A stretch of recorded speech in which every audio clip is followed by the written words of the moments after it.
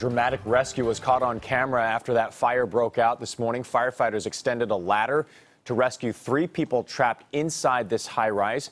KPIX 5's Jackie Ward explains why the incident has neighbors feeling some deja vu.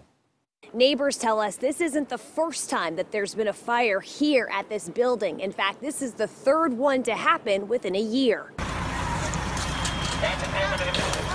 San Francisco firefighters arrived to the Parkmerced apartment complex minutes after they received the call. It quickly went to a 2-alarm fire because flames completely engulfed the affected unit.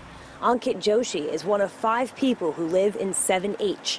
There was a girl who lives there, like in the part of the living room, and I smelled some smoke coming into my bedroom. And once I came out of the bedroom, there was smoke everywhere in the living room. Ankit says only 3 people were home when the fire started just after 5:30 this morning. SF Fire tells us 2 of those people are being treated for injuries from the flames and smoke. One is in serious condition, the other in moderate. They are not believed to be SF State students. In just a matter of minutes, when we came down, it was like very big fire coming out of the window. So everyone is terrified. We're trying to be okay with it. Ankit said just a few months ago, a fire happened right across the hall from his place. It was just 3-4 months ago.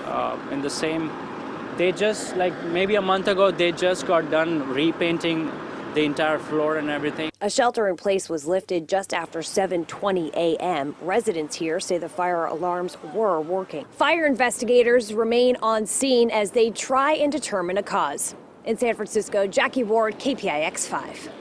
And we reached out to the apartment complex's spokesperson. He did not want to comment.